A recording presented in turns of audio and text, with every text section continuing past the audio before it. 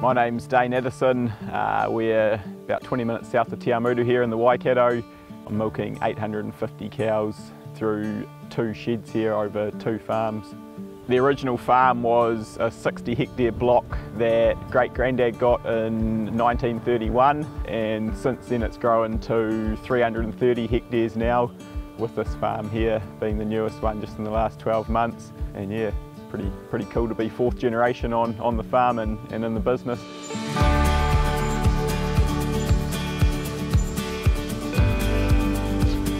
I went to uni, went down to Lincoln and did an agriculture degree down there with the idea of getting an office job in a bank or a FERT rep or something like that, with the idea of coming back farming later on.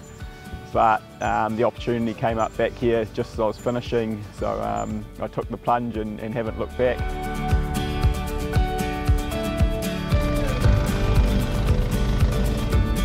I don't think there's ever been anything but a Honda on this farm, and I suppose I've kept that tradition going, and to me they're just good, reliable workhorses, and I suppose that's probably the biggest thing, that reliability factor. There's a lot that can and does go wrong on a daily basis on the farm, so having something like a Honda motorbike that's reliable and you know is going to get you through pretty much anything that's thrown at you makes all the difference.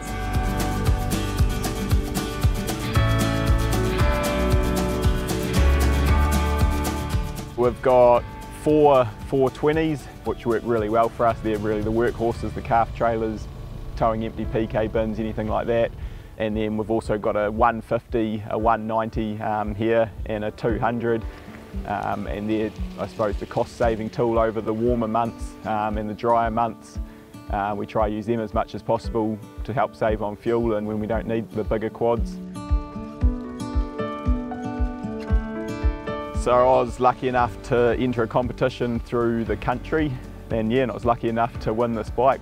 It is a really nice bike. It's got the dual stands, it's got that slight more power.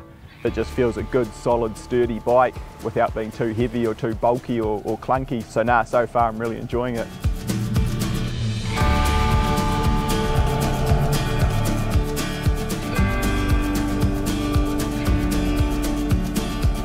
I've never had a major issue with Honda, and we're running 7 Honda bikes. They just keep going and going and going. You don't change a winning formula, I suppose. We've got this far with Honda helping us and supporting us and allowing us to do what we do. Then it comes back to that relationship with the dealer and the reliability of the bikes and just the fact that I know what I'm getting.